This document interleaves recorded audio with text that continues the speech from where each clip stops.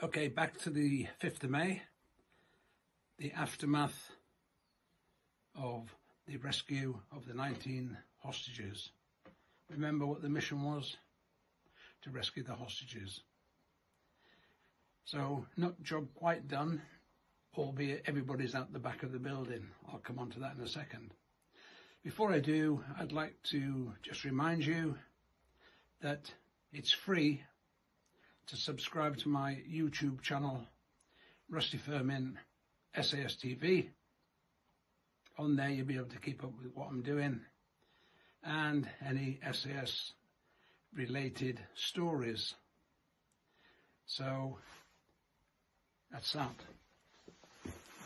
The books, just posted a shed full today, both on my website. If you take a look, here is the print that has done ever so well, called The Resolution. My website, www.rustyfirmin.org/shop. Everything's on there. It tells you exactly what to do. So anybody who fancies any of those, get on there. New delivery coming. So let's go back to the aftermath. Okay, on the last one, we've taken them as far as getting all the hostages out. The place is on fire. We can't stay behind in there to do a post-operational procedure, which would be done exactly where everything happened. But it couldn't be that day. You've seen the flames, you've seen the fire. However, all the hostages, the one terrorist, Fauzi Nejad, police, all our guys that went through the building in the first place, the red and blue team, we're all at the back now, all of us, on the grass, helping to sort out hostages from terrorists, etc., etc. That was going on. We had a reception team to do that. We just needed somewhere to go and make sure that we could account for everybody, because you couldn't account for them as they come through the door. So out the back on the big grassy area out the back of the embassy, everybody made sure that everybody was accounted for, which we did.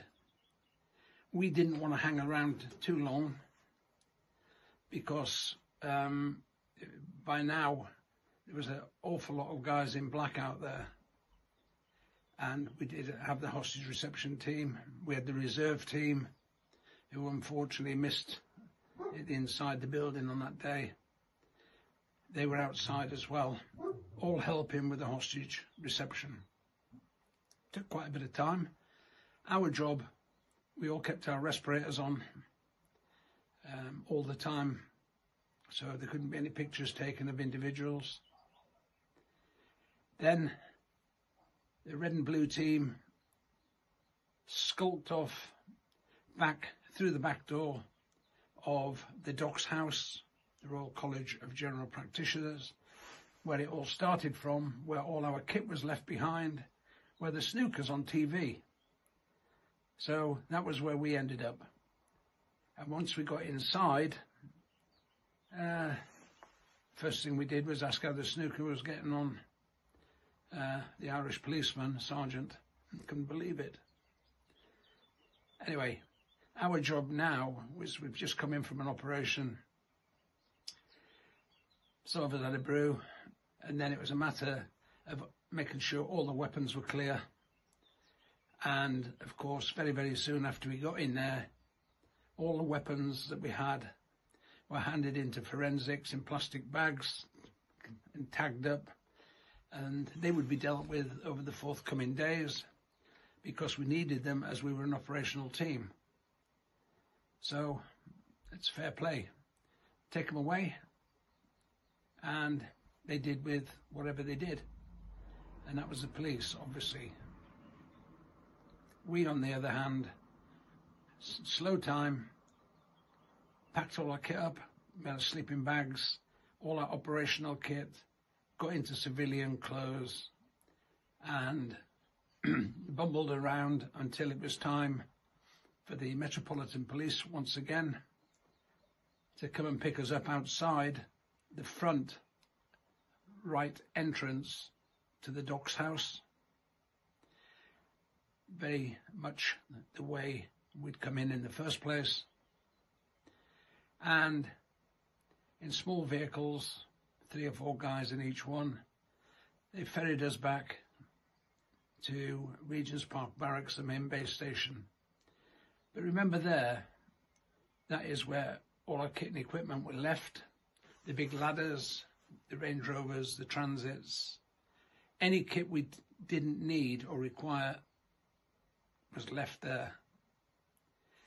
So, quite safe. Went back, put all our personal kit, the personal operational kit that is, back into the vehicles that we'd come up in.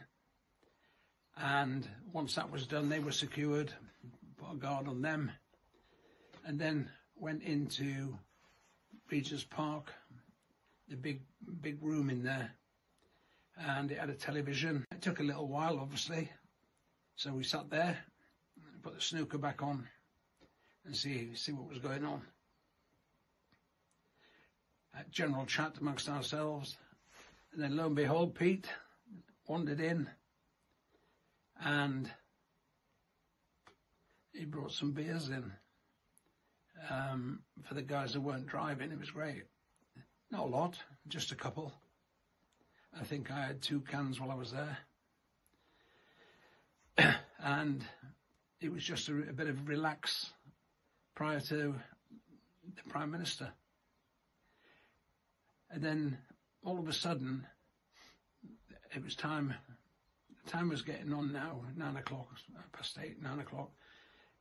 In came Mrs. Thatcher, William Whitelaw, and she addressed everybody in the room, say, "Oh, job well done, proud, nothing like success," you know, all the stuff you would normally get. And of course, when she stood in front of the TV, Jan Lehman burst into life, reading the news. And of course, the first thing that came on was the Iranian Embassy siege. What did we do? We saw and heard all the gunfire. Mrs. Thatcher, unfortunately, was in the way of the TV. Johnny Mack asked her politely to effing out the way, and she did. Remember, this was a surprise to us. The front balcony, you know, the one that has 4,000 people on there, it didn't add 4. In fact, only 2 of them are now with us. So they saw themselves, and we saw it with them, as they entered across balcony to balcony of the Iranian Embassy, blow the charge in, flashbangs in, and we were shocked because we had 8 guys out the front where the press were, 4 at each side on Kensington Road there. Their sole job was to blow the smoke generators and smoke everything off if we'd ever gone inside. However, somewhere down the line, the plan had changed. Mrs. Thatcher said, "We want to show the world how we deal with terrorism. And actually, we're not going to smoke it off." We didn't know that. So we're seeing it firsthand on the news, something we didn't expect to see. And it looked pretty impressive. But the world saw it. And to this day, the world sees it, what happened. So it was just funny. At the other side of the building, they were still, I suppose, wriggling around, finalising where the hostages were, sorting out the terrorists and everything else. We, on the other hand, after the talk by Mrs. Thatcher, everybody went to their vehicles, slow time, and in small packets of vehicles, not everybody piling out the gate at the same time, controlled, back down, long drive to Hereford, with the thought of what had just happened. And of course, with that, people piled into the camp in different hours of the morning. But on the way back, there's a greasy spoon on the 417, the A417, the Siren Sister. In those days, it was a caravan. We used to use it quite a lot. And there we were, after 1 o'clock in the morning, I'm sure, eating sandwiches, bacon sandwiches. I think somebody had beef burgers and with onions and stuff like that, and a brew. Before, they didn't know what had gone on. They didn't know who we were, because the vehicles are parked around the corner. So that aside, we finished that. Then it was another drive back to Hereford. Roads deserted. And of course, it was just thinking of what had happened. And it was quite a long drive back, actually. It wasn't something that was over in minutes. But we got back to the camp. On the way in, the MOD police, the old mod plod were there. Well done, guys, you know, all this type of stuff. Yep, thanks. Then we go down to our secure hangars and put our vehicles inside. And our weapons we didn't have, they were still with forensics. And to be honest, it was then a trog home for everybody by whichever means they did. I remember when I got in there, when I got home, I grabbed a bottle of whiskey. I sat down early hours of the morning, thinking about what had happened,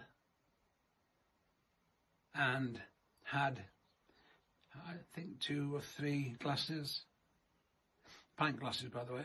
No, only joking. I had 2 or 3 glasses of whiskey. That was me winding down, really. And then it was off to bed. And of course, the next day, we went in for parade. Then it was another drive back to Hereford. Roads deserted.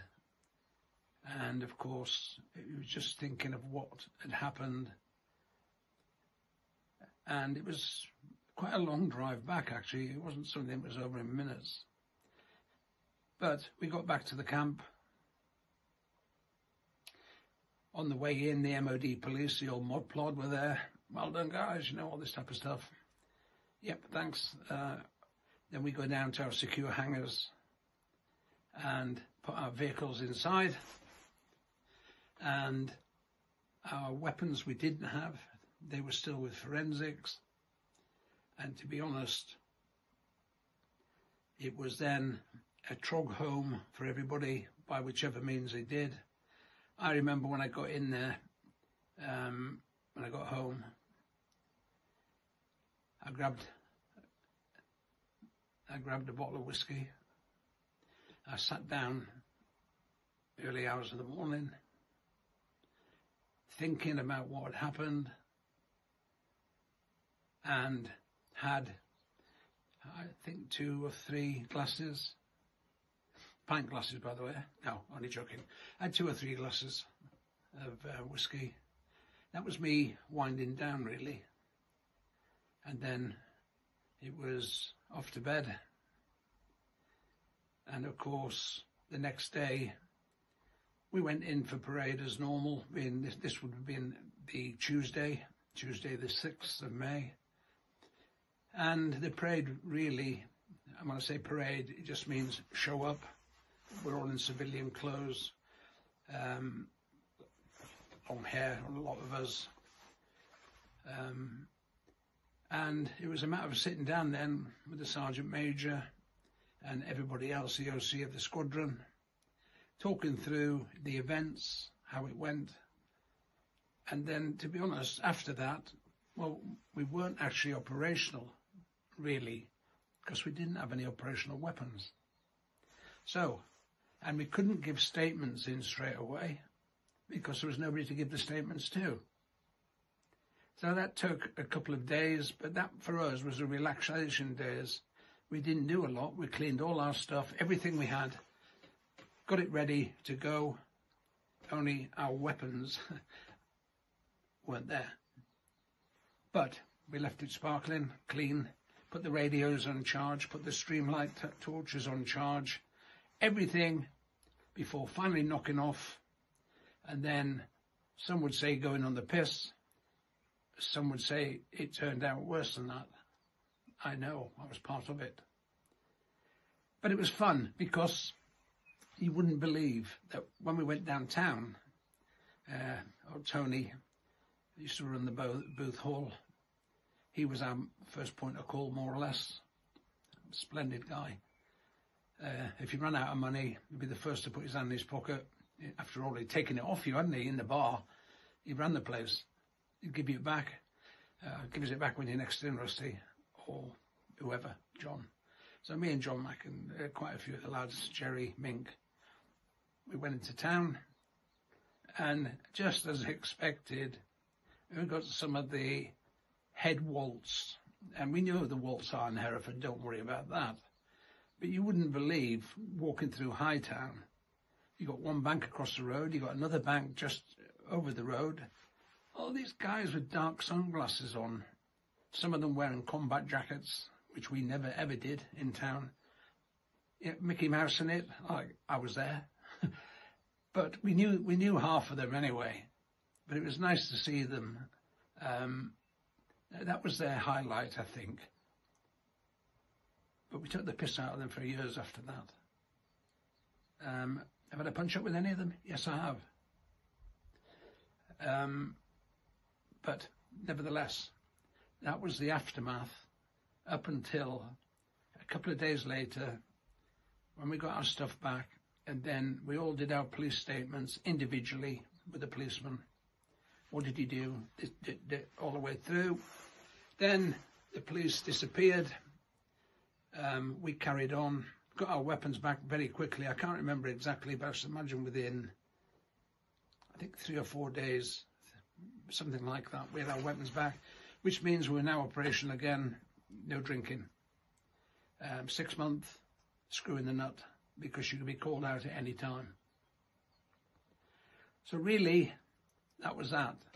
However, I might as well mention it while I'm here. That was in May 1980. Coroner's report, inquest, came out, or was done on the 3rd and 4th of February 1981. Yes, on my birthday. Another coincidence? I don't know. It's all in the book. That's in Go, Go, Go, by the way. So it's in there. If you want to read it, fine. So with that, I'll knock off until the next video, which will be either tonight or tomorrow.